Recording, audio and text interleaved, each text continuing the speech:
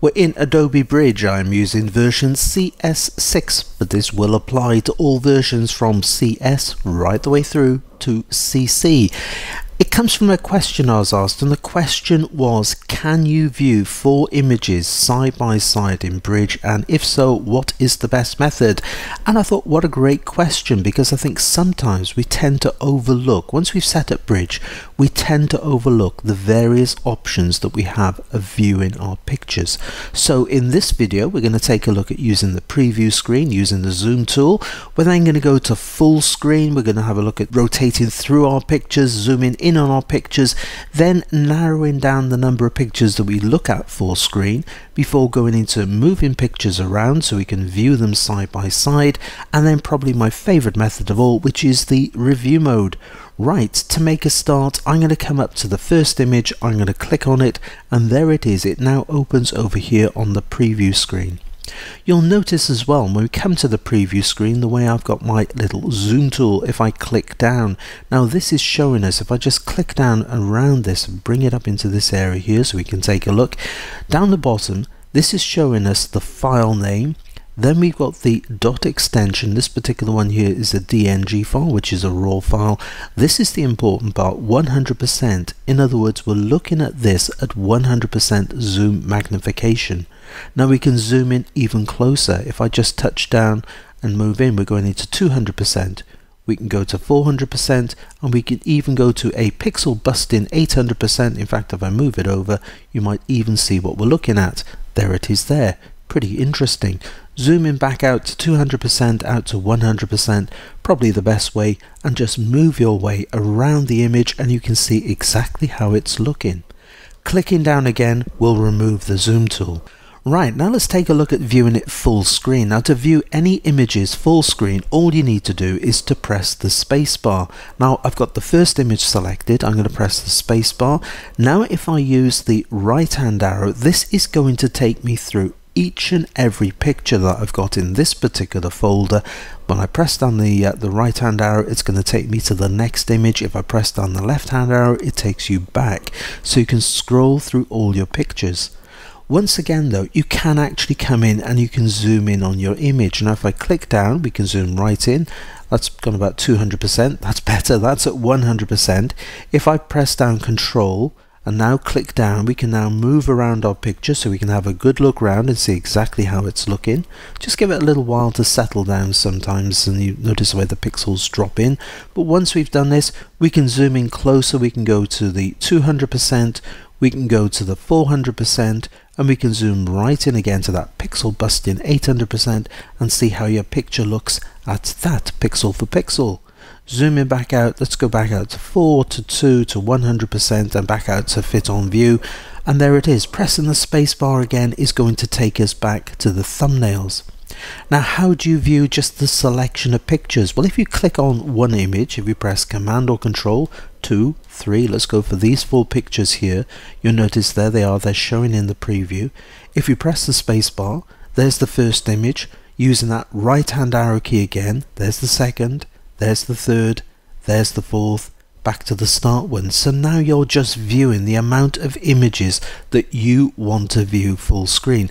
Now don't forget, with all of these, you can come into the picture, you can zoom into 100%. If you zoom into 100%, the next time you press that right arrow key, it's going to take you to the same zoom magnification for the next image along. There it is, 100% of the next image, going to 100% of the next image there. Okay, it hasn't lined up, but you can click down, you can move it around so you can see exactly how it's looking. There is something of interest rather than clouds in this pic. Oh, there it is there, the flat home and steep home. Go into our next image and come into our next image so you can zoom through them at 100%. Zooming back out again, there's the picture. Pressing the spacebar is going to take us back to our thumbnail views. So how about moving pictures around? Well, this is using the what's known as the essential mode. If I just click down on one image, if we go and take a look at light table, that's a good one to use. Now with the light table, I'm going to click on this image and I'm going to press Command or Control, and I'm going to click on this image here and I'm going to lift this up and I'm going to move it around. You can place it anywhere where you get that solid line. That's where you can drop it in. I'm going to drop it into this position here. So we've moved pictures around. It's a great way of doing. Use the light table for doing this. Now I'm going to change the view again. From the light table, we're going to go to the film strip. Now with the film strip, this is the way it's looking, and we've got these two images selected, so we can see two images side by side. I'm going to press Command or Control. There's our third, there's our fourth, but this can be however many images you like. You can view them now side by side. You can even come in, you can click on this, you can move that right out, so you're now just viewing images. If you set up a workspace that you particularly like, you can come to and you can actually save that workspace. So you can go to New Workspace. It's going to give it a name for you as well. You can rename it to a name of your choice, and it's going to save the window location part of the workspace, and you can click Save on that. So the next time you come to it, for example, if we go back to Film Strip, that's back to the way we were. We can come back to this one here, number 2, and there it is, showing us exactly how it looks. With this, you will notice I've got the zoom tool showing. I can click down. We're looking at this at 100% of the image. Let's move into that area there. You can come in, you can do exactly the same thing. This is a great way of allowing you to compare your pictures. So if you've taken 3 or 4 of the same sort of subject matter, perhaps at slightly different exposures, you can come in and you can see exactly how each one is looking. So it really is, it's a great way of working. Don't forget, once you're set up in this mode as well, you can still just press the space bar. You can view your first, second, third, fourth, or however many you've got, and back to the first image again. Now I mentioned one other way, and that was the review mode. So let's go back to the essentials, which is this one here. You'll notice the 4 images are still selected. It's showing us in the preview. I'm going to scroll up to the top, going to use Command or Control, and I'm going to select these pictures as well.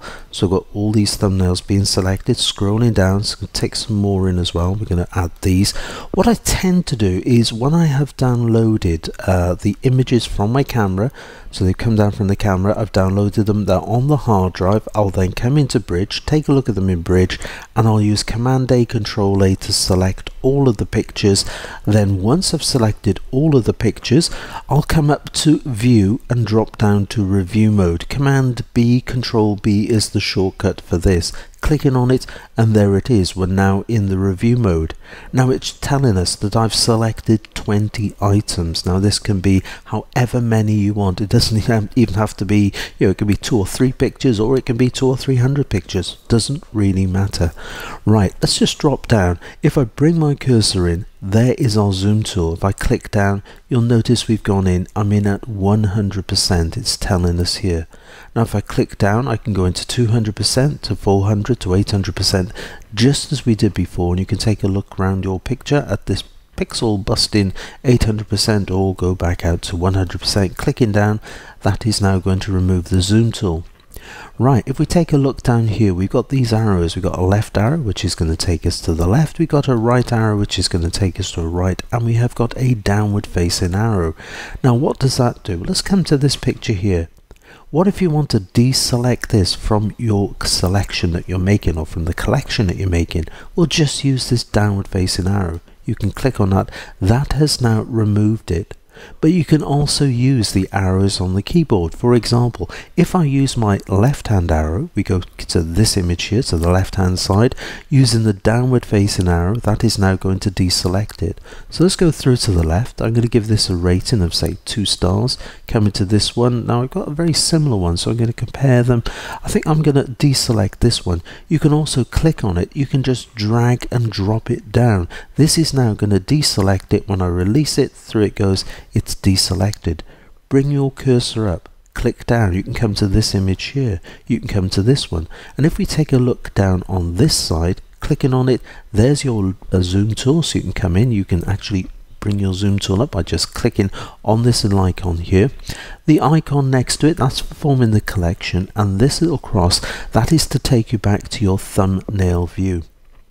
To give your images rating, just press the numerical keys on the keyboard. 2 stars for that, so I'll just press 2. Coming for this one, don't particularly want that, so I'm going to use the downward facing arrow. Let's go through to the left again. I've given that a 3-star rating, 3-star rating.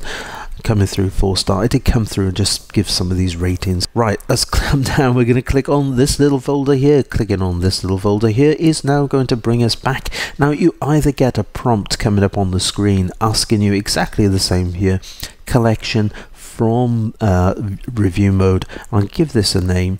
And so it does open either one of two ways. I've noticed it does open either as a prompt in the center of the screen or as the collection down here. But once you've done that, just click on the folder. There it is. There's your collection with the name and the number of items in your collection, in other words 16. You'll notice you've also got those star ratings as well. Coming back to our original folder, you'll notice all the images are there. You haven't deleted any, you just removed some from the collection.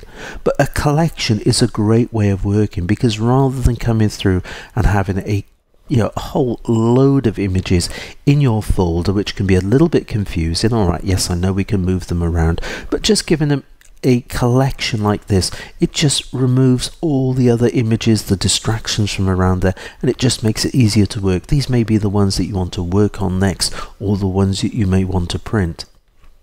But it's even more refined again.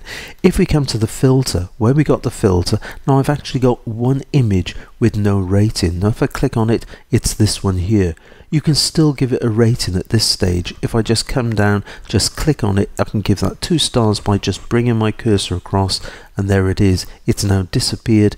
There are no ratings on with 0 on it. So if I click on my 2-star, coming through, just uncheck that one. So click on my 2-star. There it is. There's the one we just gave a rating to, and there are the others which we gave 2 stars. 3 stars, clicking on this, there's 11 of these. If I just remove those, and there they are. And the one with the 4-star rating, if I click on this one, there it is. That's the one with the 4-star rating. Exactly the same in the actual folder itself. You can still come through, and now I've actually got 29 without ratings on this, but you can still do the same sort of thing, but it's so much easier working without all that additional all those images cluttered around you by using the collection. So go on, give it a try. I hope you've enjoyed this video.